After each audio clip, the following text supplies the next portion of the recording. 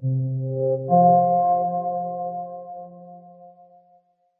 morning. My name is Lynn Lewandowski. I'm an educational technology specialist at the Medical College of Wisconsin. Our presentation today is about creating posters with PowerPoint. And as has been said before, this slide deck is available right now to you. You can go to the Infoscope and the Media and Production Services website. You will see several links on that homepage. One of them is the Poster Printing Services page, and from that page there's a small link that says Creating Posters with PowerPoint, and it's available. You can open that up in a PDF reader and follow along with me today, or you can download that at a time later for yourself. The objects and objectives and topics today, we are going to discuss some of the pre-planning for your poster, discuss some of the PowerPoint tools and navigation you can use to create your poster that you may or may not be aware of, that can add a little bit of personality, a little bit of color contrast, and some organizational structure to your poster as well. I do have several examples of posters embedded right within this presentation. Several of the posters, they come out good. There's one that came out absolutely stunning as a printed poster. The digital display, just because it's a little bit smaller than the actual print, it leaves you might be looking at it a little bit going, really? But if you look at the concept of it, it's really a unique poster. I would also like to have some hands-on time with the laptops. I did bring about 12 laptops in, or if you have your own laptop here with PowerPoint, you're welcome to get into that as well. First of all, pre-planning, or what I call your best defense against disaster. And the reason I use that title is because there have been occasions where we will get a poster that comes in and it is designed on a normal sized piece of paper. And it is sized to a normal sized piece of paper. Now, when you're blowing that up to a 20 by 30 inch piece of paper, what happens is you start to see all the little pixelations, or the little squares of color, and it starts to look, if you remember back to the days of art history class, the Monet painting, where you stand real close and it looks like one thing, and you stand way back and it looks like something totally different. That's the type of effect you get. On a scientific poster, that's something you really want to avoid. The general formatting guidelines. Your poster should be readable from at least 3 feet away. You should avoid large, extensive, deep color backgrounds. And that's not because it's not pretty, but what happens is with all of that ink going on the paper, you tend to get that real wavy texture within your poster, and then it gets difficult to read, it gets difficult to hang. It's for all of your work that you're putting in, it just kind of leaves an undesirable effect, and it's something that we really can't control coming out of the printer. So if you're going to use a color background, which is encouraged, just keep it light, keep it something to the lighter side.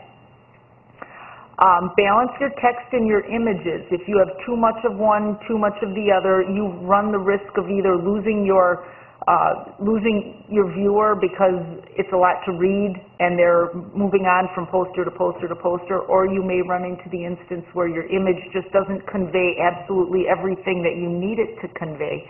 So you want to make sure that you've got everything covered in between those two. 2 fonts is a great way to go. If you go 3, 4, 5, it might get a little bit confusing to the viewer, and you want to keep that viewer experience in mind.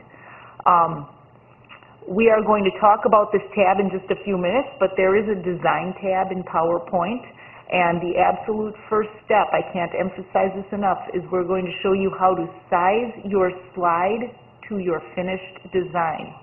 Customarily at MCW, our research posters are sized to 42 by anywhere between 56 and 60 inches. So that's basically 3.5 by 5 feet in a nutshell. You want to start with your slide sized to that size. We do offer 2 printing dimensions. One you see all the time in the hallways on easels, the classic 20 by 30. Usually if we have a guest speaker coming in, that's the size poster that we print. If you go to any poster fairs, the best example is the Pathways Scholarship for them, where all of the students create a poster to show off their research that they've spent 2 to 3 years collecting. They will have, those posters are 42 by 60 inches. I like those because it's minimal trimming for me, but that's purely selfish on my part. So,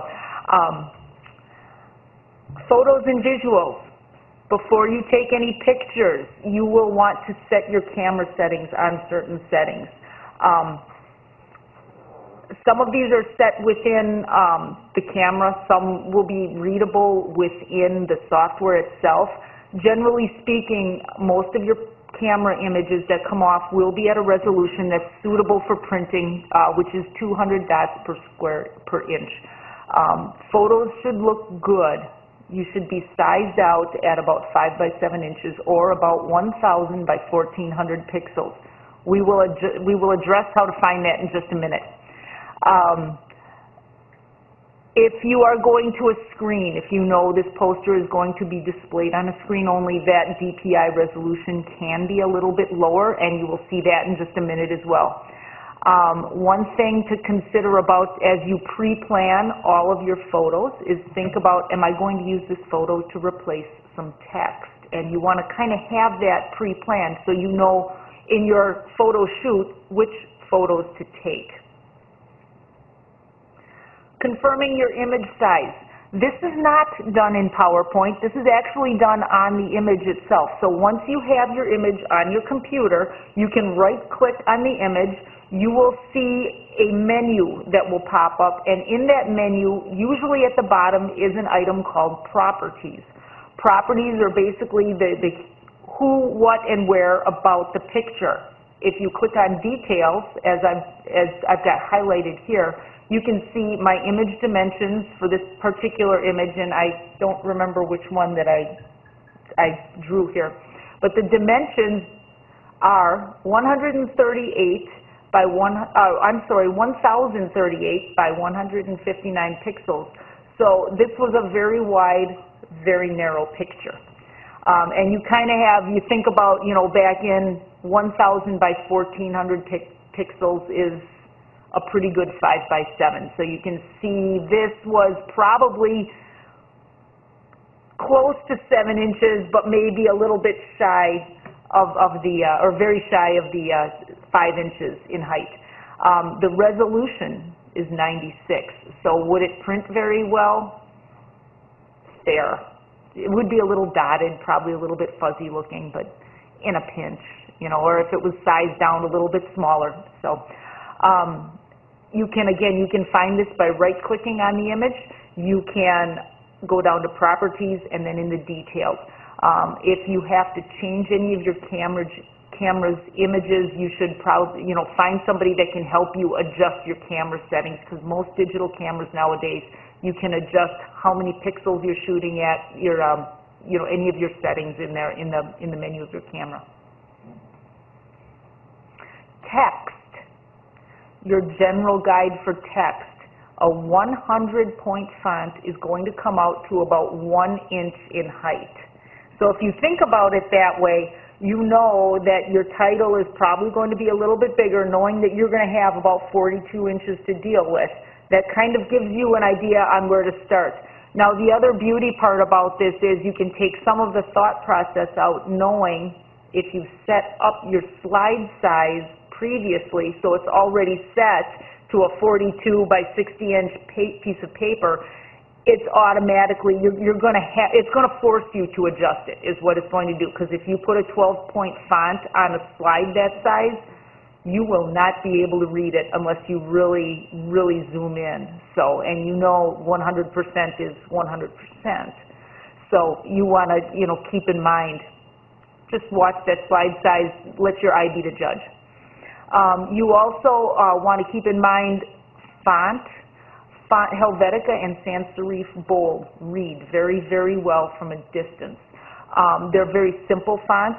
They print very well, and they are, generally speaking, if you look at the style of that font, if you don't like those fonts, or if you want to find something just a little bit softer looking, whatever your personal style is, find something right in that order. If you go to like the more curly, the more curvy fonts, those tend to start printing, you'll get like a bubble effect around the letter.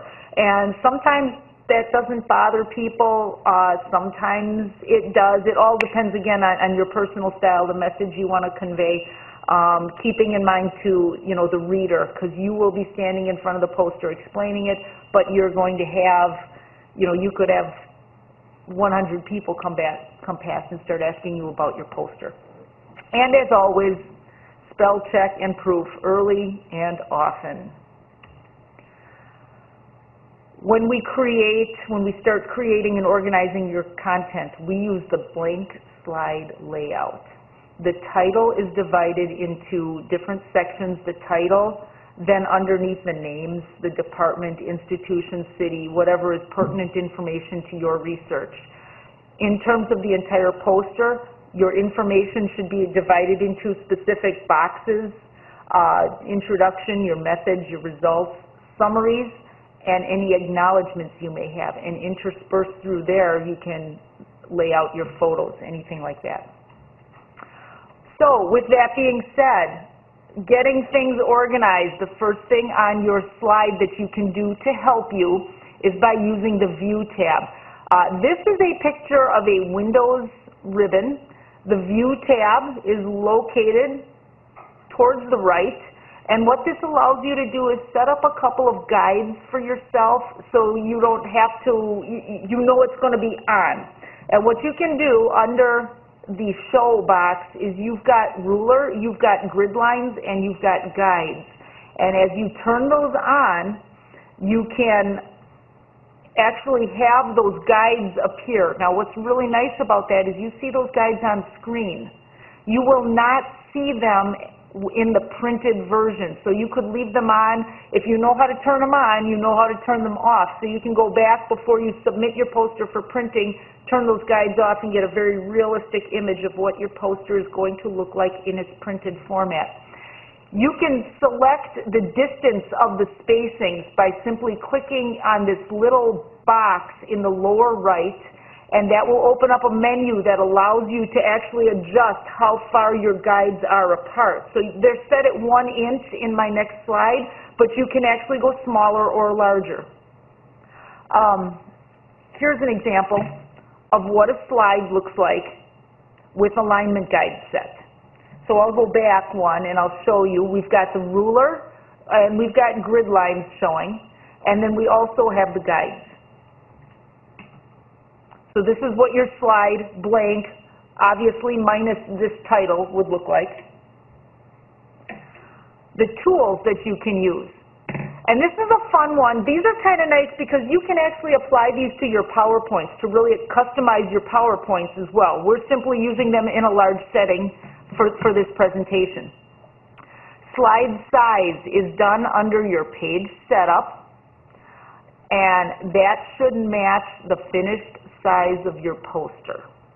If you start with that, you will have a quality printed poster. So you want to set that customary size for your slide is going to be 42 by 56 to 60, somewhere in there. We can make that dimension work. Your slide theme or background, you have a couple of options on this. Your slide themes, and we all know them, are simply set under this large themes tab, and you have a variety of about, I bet you there's about 25 or 30 different slide themes in there.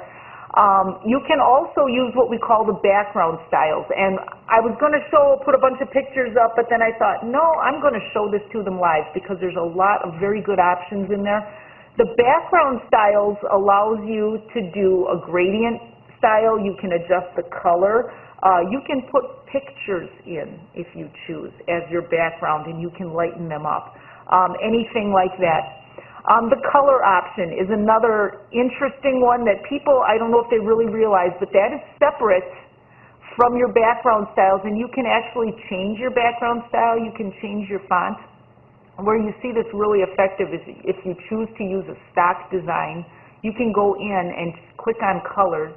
You can change the color scheme of that stock background to make it a little more personal. And it's a very interesting way of presenting the content and doing everything. Text, fonts, and effect. And that includes, maybe putting some dimension, some shadow on the effect. One of the tricks that I do is I will put a slight shadow on any image, very, very slight, just enough to give it a little dimension to kind of make it, to give that, trick the eye into thinking it's standing out just a little bit, but it gives a little bit of a layered design to what is otherwise a two-dimensional presentation. Your text and your text boxes. Text boxes are inserted under the Insert tab. Once they are in, you can type your text in, and you can grab that text box and move it around and slide it anywhere in using your grids to line everything up nice and neat. You can format text boxes with color by right-clicking or selecting the format and the text box. You can use this to create an effective dimension within your text box. You can also use it for complementing or, depending on your color scheme, contrasting colors. Excel charts.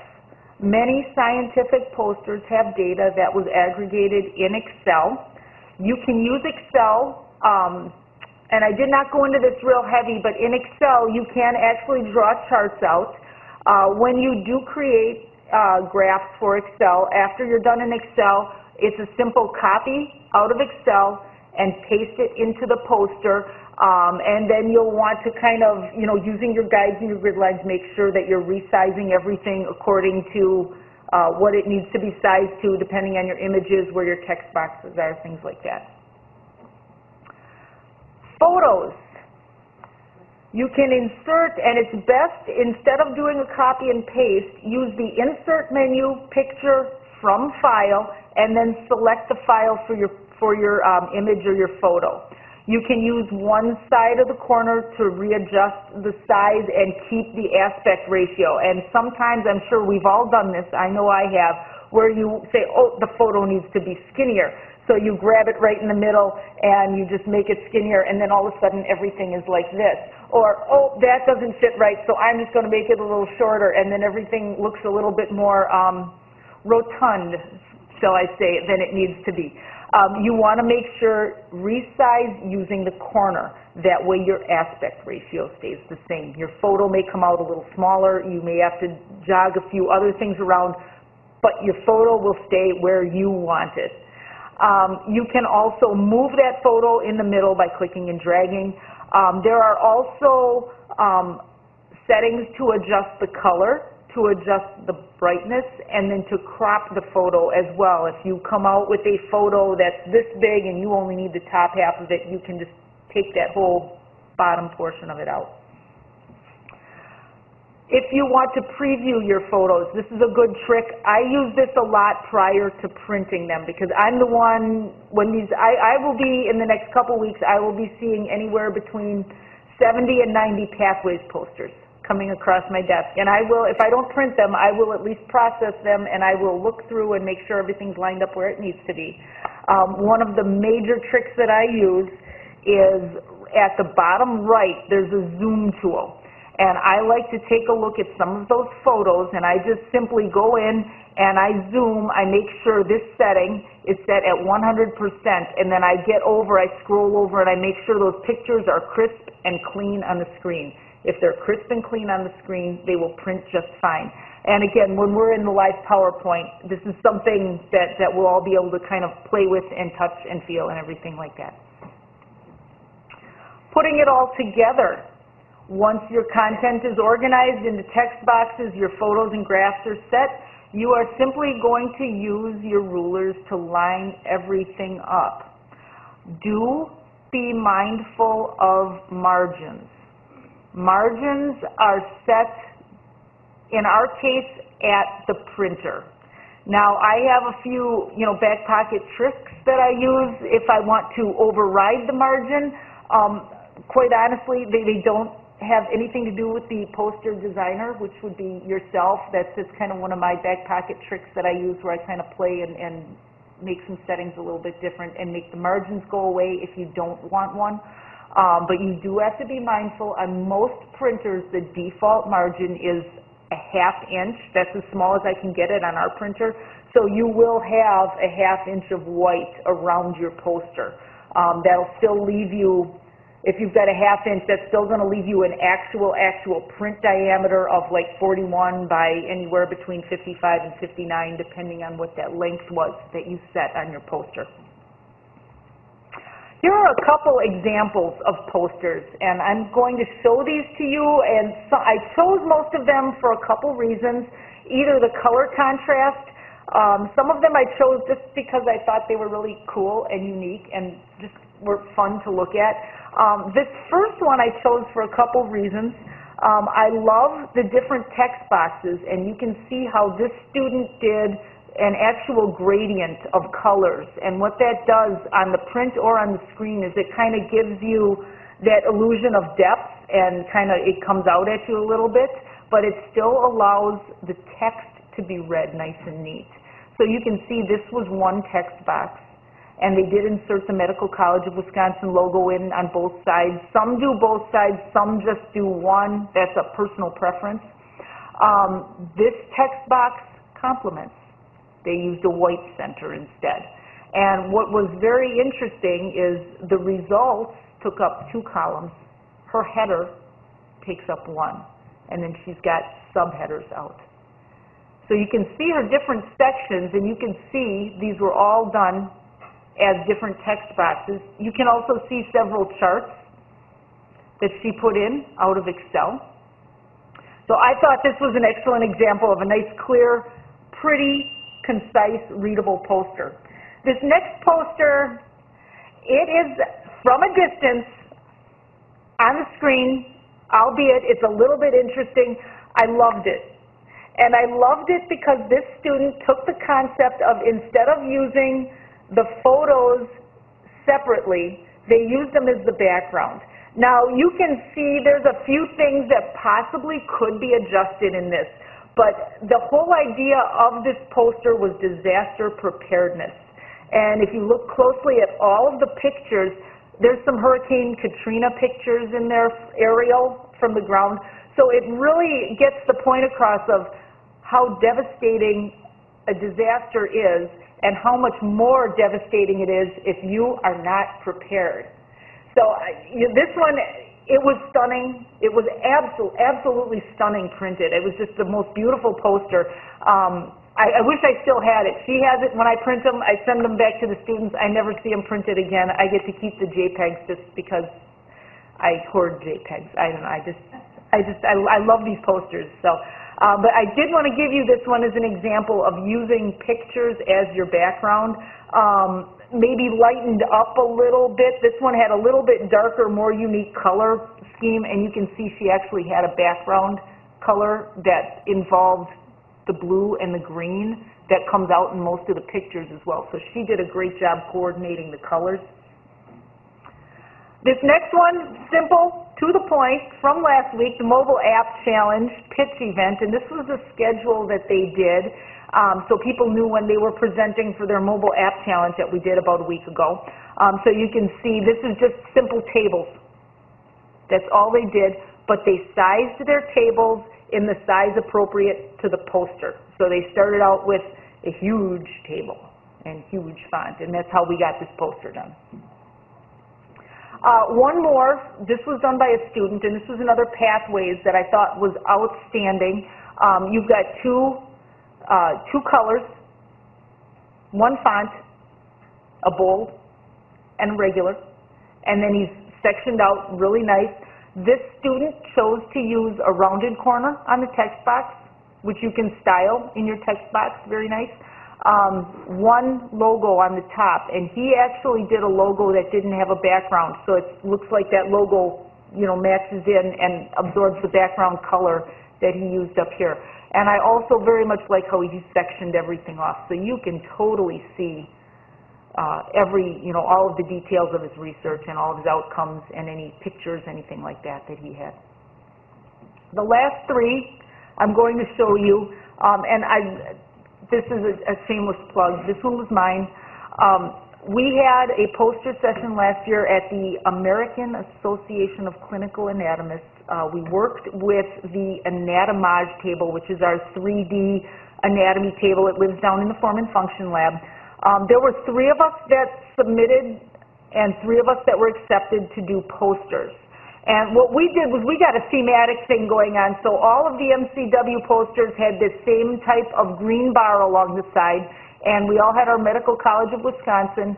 And when you go to a poster presentation, especially off campus, a lot of times what they do is they give you a poster number and they give you a spot where you will be displaying your poster. And we got that ahead of time, so we were actually we were able to insert that as part of the poster, so we didn't have to have this big Post-it note up, you know, big purple Post-it note on top of a green, nice-looking poster that you spent a lot of time on. So that was nice to have a heads up on that. But you can see how we sectioned this one off. This was mine. I've got a larger section here.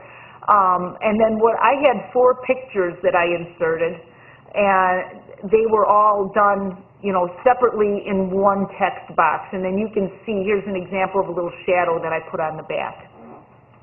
This next one was one of the topics that a physician used to teach. Very similar layout, different number, very similar in terms of the header and our logo. The pictures that were used here were actually screenshots that were taken from the Anatomage table. So those are digital pictures. Those were not taken, you know, someone didn't do that during an actual procedure or anything like that. The whole point of this was how to be able to manipulate this 3D technology to teach about how muscles layer over one another. Last but not least, which was a fluoroscopically guided injection procedure. And again, this one, what this author did was they took and they moved this line over, centered their objectives, and used the images on the outside. Again, these images, and you can tell by the edge, were actually taken off the computer. So they were actual screenshots from the computer. This was not camera or digital camera work or anything like that. We used the little snip tool in Windows 7 and took these images right from the table. They look like x-rays, but they are actually part of the software package. So this was not somebody that we knew that was actually going through this. This was just an example of what this software can do and what type of imagery we have. Once your poster is done, you can submit your poster via the Infoscope site, Media and Production Services. There is a poster printing services web page, and it's got a little form for you to fill out, and you can actually upload your file to that site, and from there I will get it. I prefer to get your PowerPoint because that way I can take one last look for alignment, because more sets of eyes are better, just to see what's going on and see how everything lines up. And if everything looks good, I go ahead and I make the necessary changes and file format changes and things that I need to make to get it to print, and then I contact you that it is printed. We do recommend that you, if you wish to use on-campus display, we are a good resource for you. For off-campus display, you might be interested in looking at one of these services provided, and those are also listed on that web page. We do not offer services such as lamination. We do not put anything on foam backing to give it stability or anything like that. We don't have that amount of people that we can do this. We essentially offer your basic poster. We do have glossy paper that we can print on, but we are more of an in-house type service. There are some rates that apply to that, basically to cover the cost of our, ink and paper and things like that. So, that's a lot of talking. Any questions for starters? Our turnaround is customarily, I tell people 3 to 5 days, depending on my workload, depending on what's going on. I do administer exams, and I do administer the learning management system here as well. So depending on what's going on those two fronts, sometimes I get it turned around a little faster. I would budget, 3 to 5 business days. Okay, I don't see any other, one more question, yes, sir. Say you do get a PowerPoint that size 8.5 by 11. Is there a decent way to upsize it? Well, I knew you were going to ask that question. Yes, well, what customarily happens, again, because of my workload and also in the interest of, I want to make sure your poster is for you. What I customarily do is I'll give you a call and I'll say, this is what's going on here, and I will have you resize it. I've talked people through getting that page size set correctly, but that one I do have to send back to the author. If there's something small, if I notice a picture's not lined up, or there's something that's bleeding off into a margin, that I will nudge and that I'll move around, and it does happen. Just invariably it happens. But when the poster is sized to a traditional, piece of paper, and that is where I have to say, I need you to redo this for me, please. And with a little education, I've had good luck with that. I actually think I've only had about 2 or 3 people that have sent me something like that. So I've been pretty lucky that way. People are pretty good about that. Yes? I have a question. I put together papers for our department, for faculty, department of radiology, and I just find myself a lot of times just wasting a lot of time resizing images. Yes. These are scans, digital scans of patients, and I'm just, my first pass, I kind of always like it to look good as I go along. Maybe that's my problem. So I'm always resizing the images, and, just, I mean, dragging them, making them bigger, smaller. I do that a lot. Mm-hmm. And there are ways to just, in terms of the layout, I always have problems with that. I just spend an inordinate amount of time kind of rechanging the layout and that kind of thing. Is there a way to just simplify it or just approach it differently? Do you work a lot with it? Enough that I know my way around. Enough. What I would do in your case is I would set up in PowerPoint, I would set up 3 or 4 templates.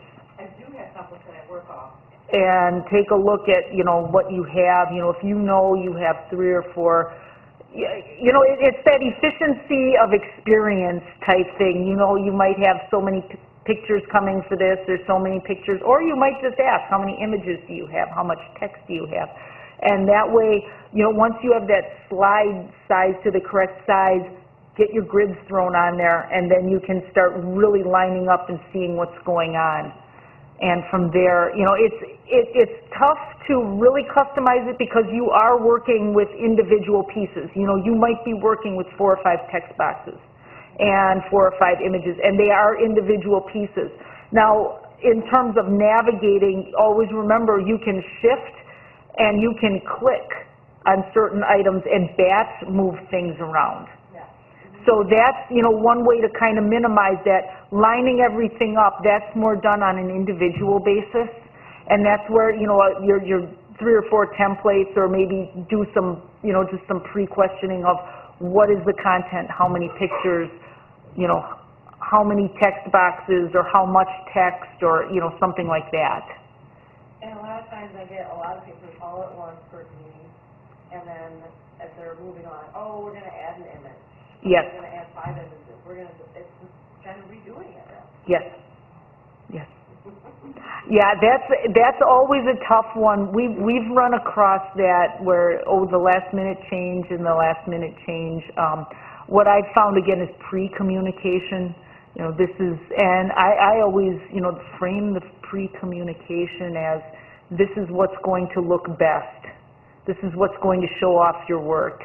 And that little bit of guidance right in there, and don't trash your original file. Whatever you do, don't trash the original file. Yeah, that can get tough when it's last minute, depending on what's happening and what you have in there, that might be the same thing.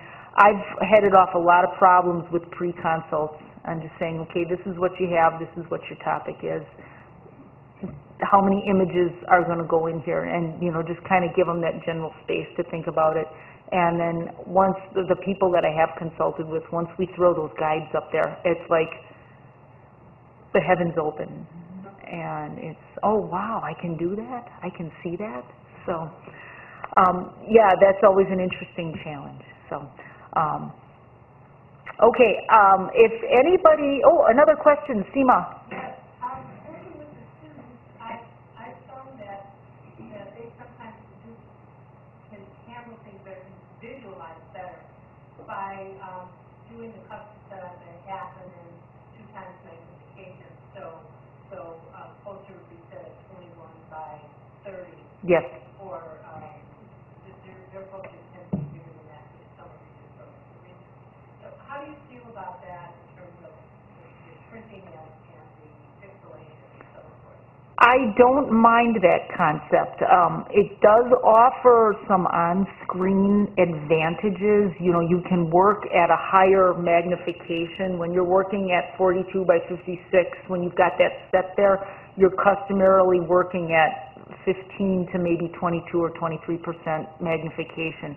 When you're working at 21 by 30, you can work at 50, maybe 60 or 70% magnification, depending on what you're working with.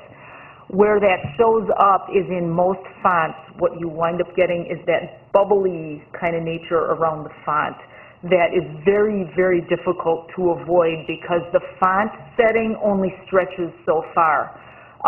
If you set at the original size right off the bat, you won't get as much of that font stretching and that bubble look around the font. That too, again, that can be somewhat minimized by the font choice. If they choose something that's very square, some people would call it boring, but like an Arial font, a Helvetica, sans serif, that type of thing, those fonts they read better. They also print better. So sometimes if they're going to do that, I will recommend that you stay within a certain font family. And sometimes they'll, people be, well, I like a rounder font, I like a prettier font, but those prettier, rounder fonts are the ones that really don't like to stretch. So it's a 6 of one, half a dozen of the other, personal preference type thing. So, and we've printed posters that have been half size and we print them to 200%. We've printed those successfully as well. So, be that as it may. It's always the interesting part about this class and this type is, your presenters, your students, they've put all that hard work and that scientific work and the research, and this is the artsy end. This is where, yeah, you are presenting research, you're presenting hard data, but you get to make it pretty, and that's nice. That's fun to do. So, we want to give everyone the tools and make sure they know this is the plus, this is the minus that's going to get it to look where you want it to look. Okay, so I have the standard top-level PowerPoint slide. When you open up a new PowerPoint, the first thing you always see is the title slide, because PowerPoint thinks, hey, I'm making a slideshow. And no, PowerPoint's not making a slideshow today. PowerPoint is going to make a poster.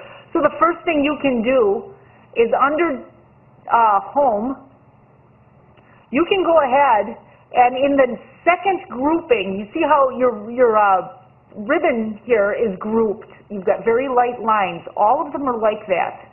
You can go to Layout, and you can change that slide layout to blank. So now you have a blank slide. That slide has nothing preformed on it. There's no boxes. It's just like a big old plain piece of paper, just waiting to be designed on. The next thing you want to do is in your Design tab, you want to go to Page Setup, and in this Page Setup, you can increase your width and your height. So I'm going to take this out to 56 inches wide. I'm just going to use, and 42 inches high. So that's going to give me a landscape style portrait where I've got, it's shorter than it is wide, if that makes sense to you. Next order of business. We don't have any data really to play with today, but we can play with a lot of colors, we can play with a lot of backgrounds. So we're going to stay in our design, actually, let's go into our view tab, and let's turn on our ruler, our grids. You can see our little grids here, and our guidelines. So you can see all of that is turned on. If you wish to adjust that, in the View tab, under the Show section, there is a small, faint box with an arrow, and you can open that up to a new menu. And that is where you can tell it will snap objects to grid, which means it kind of auto lines everything up. This can be good or bad. So think about how much control you want to have over this. Okay, I am a control freak. I want it to go where I want it to go, not where it tells me it's going. So I personally would uncheck that. Yes. Okay, are you in the View tab? Okay, go to the Show section. And then there's a faint gray, yes. And then which one is it? It's customized? Right under Show, if you just click on this faint box, this will show up, Grid and Guidelines. And then I haven't changed anything beyond that yet. You can also, what's really nice is you can control your grid spacings. So I had mine in the Show, I had mine set to 1 inch. You can set it to a 1/2 inch, however you wish to do it. The spacing? Yes. That spacing is totally up to you. Oh, the grid. Yeah. Okay, so back in design. Yes, sir. What's making it stop at 1.5 inch? That amount, people making how would you decide? I would decide based on the size of my presentation. I've got a 42 by 56 inch presentation. I'm going to line everything up on the inch.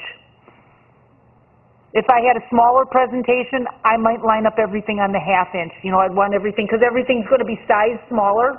I'm looking at the overall size of my objects. You know, an object, a text box on a 56 inch wide poster, a text box might be 5 inches wide. So I'm going to use the inch to line that up. But that would depend on the amount of the information you have. Correct. Yes. I would, you know, you can start with an inch. And then You can adjust that, because again, those grids, those are something you see on the digital screen. Those are not something you see on the print screen. Those are strictly for your alignment and your visual cue. Okay, so let's go back to design, and let's go in quickly to background styles. It is on your far right, and you can click on that. You see some stock styles here as you cruise around, and aren't they pretty? I love that blue. I really do. But you know what? We can make it even more customizable. Right underneath all those pictures, you can click on Format Background. And you have a choice of a solid fill, a gradient fill. You can use a picture or a texture fill. Hint, hint, if you want to put a picture as your background, you can put that in there. Now, you can also preset your colors. So you've got all kinds of choices there. You can do a linear, a radial, so you can change the shape of your gradient. You can also put in more stops by adding or subtracting. The active stop has an orange border around it. You can change the base color. So you can see I have 2 colors here. And I'm going to change that base color to a blue. Can you show that again? Yes, I can. If you wish to change your gradient color, I'm going to direct your attention up to the screen for just a second. I'm still in the Format Background. Now I have 3 gradient stops set. Do you see them? I'm going to click on a gradient stop, and you'll see an orange border around that. I'm going to go down to color, right underneath it, and I'm going to make this green. Now, if I click on this gradient stop, this color affects that gradient stop. If I click on this gradient stop, and so on and so forth.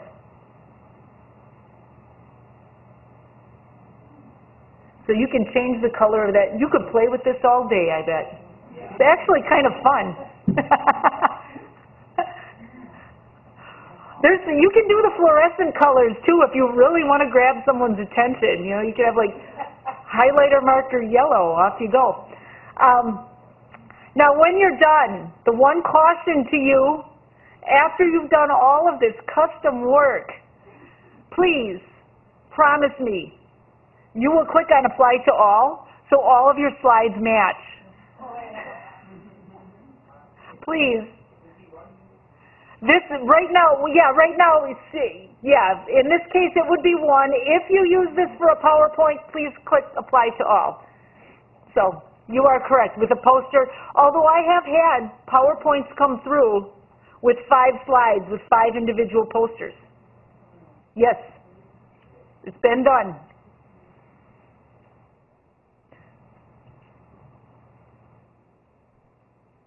Now, I just did a reset because of that. I just didn't want to see it. The other thing I'd like to show you, and I would like you all to go into your preset designs.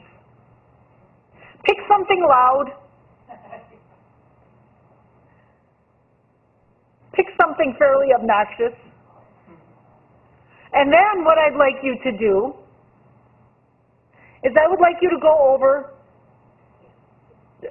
right next to the immediate left of background styles, you see colors. And that's going to pull up a coordinated color menu for you. So this automatically coordinates it for you, but you can see how this actually will change the color. And I might not have picked a very good example here. Yeah, I don't think I did. Okay, I'm going to pick a different example now. Here we go. And you can see, honestly, you don't even have to click on them. You can just drag. And in this case, you can see this lower bar changing.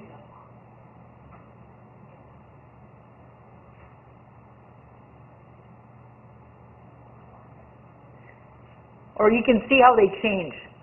So you can do a lot of customization work in there.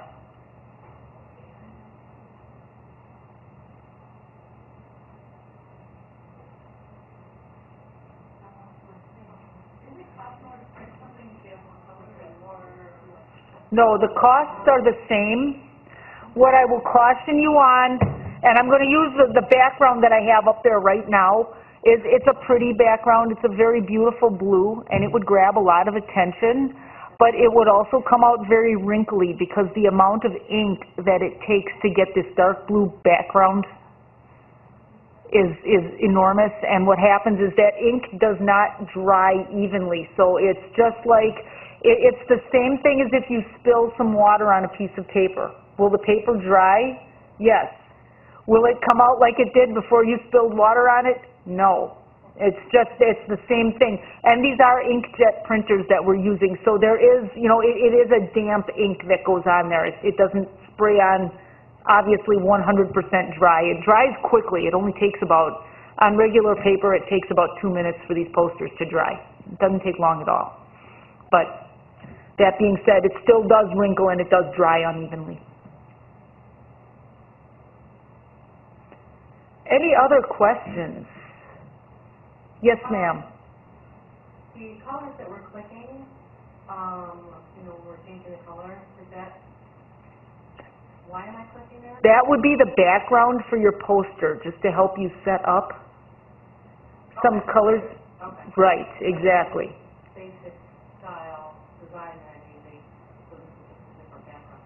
Now, within this, there are all these different colors, so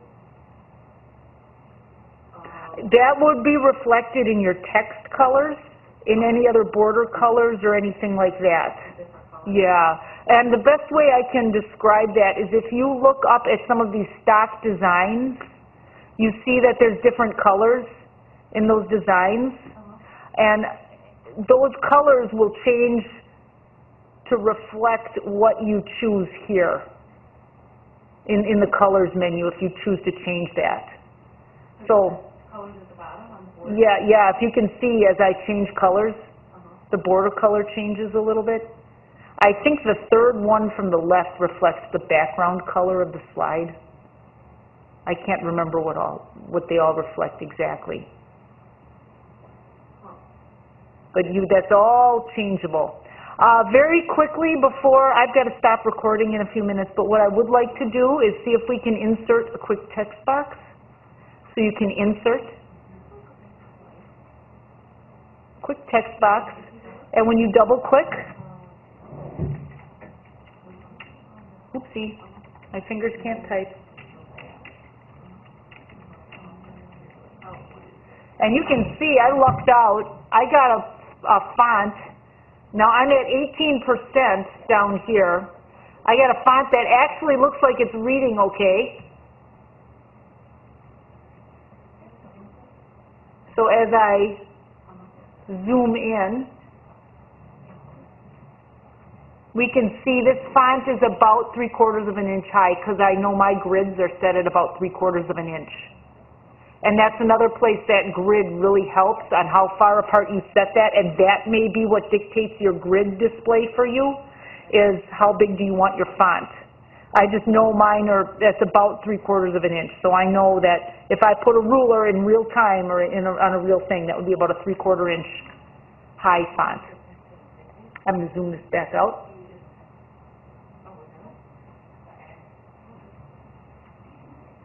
I am going to say thank you for everything so I can say thank you into the recording.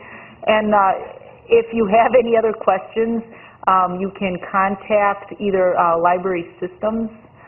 You can also contact Media and Production Services. If you call 4357, option 2, you will get somebody on either one of those lines, and we'll be available for your assistance. Thank you so much.